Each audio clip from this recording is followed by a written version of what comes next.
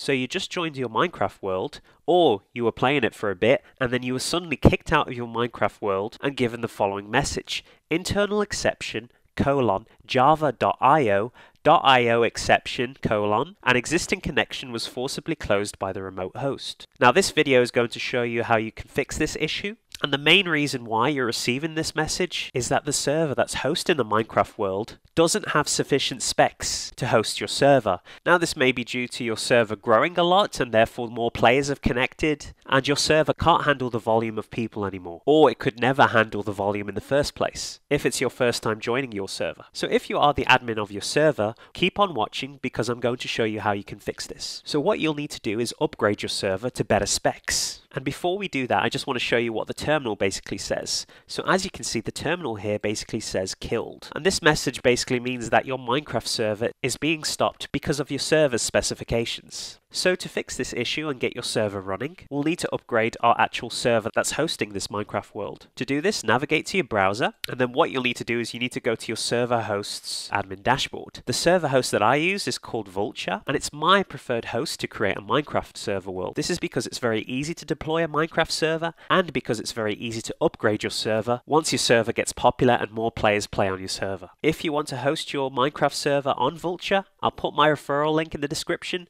where you'll be able to try this server host for free for 30 days. So you'll save a bit of money and I'll make a bit of money. Alright, so to upgrade your server on Vultr, what you need to do is click on settings. Once you're in settings, on the left hand side here, click on change plan. Once you're here, you'll have the ability to change your plan, which basically means change your server specs. So as you can see, my current plan is cloud compute. I have 1 CPU, 1 GB of RAM, 25 GB SSD, and 1 TB of bandwidth. Now if you left click on this arrow here, you'll be able to see the other plans that you can choose from. Let's go with the first upgradable option here, which is 1 CPU and 2 GB of RAM, 55 GB SSD and 2 TB transfer speed. So simply left click on it and then press upgrade. It will then ask you, are you sure you want to change the plan? You're just going to tick yes and then click change plan.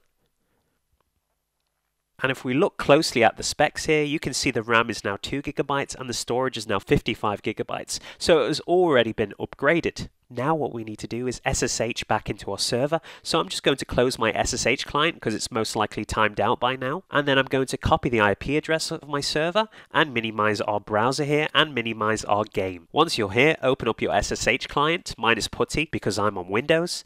Paste in your IP address of your server and click open. Once you've done that, just maximize your terminal window here, go back to your browser and then copy the password. And as you can see, my username is root. So I'm just going to type in root here because this is my username and then hit enter. And now you'll need to put in your password. So we've already copied our password and all you need to do to paste into SSH terminals is right click and then hit enter and you should be logged into your server.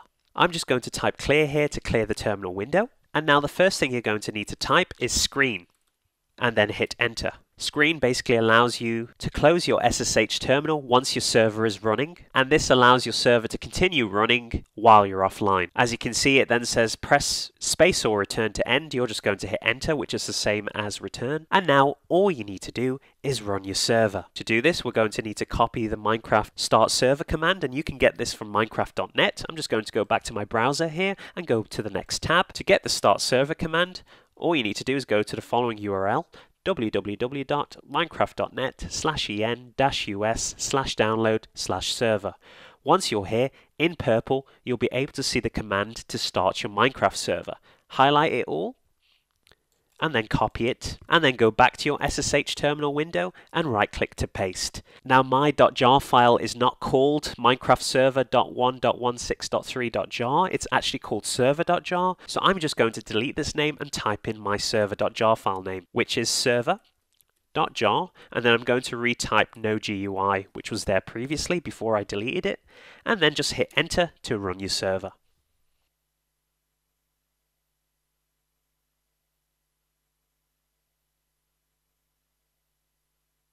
Alright guys, our server is currently running, so now all we need to do is open up our Minecraft client here, and then click on back to server list, and then find the Minecraft server from the server list that was causing you to lose connection.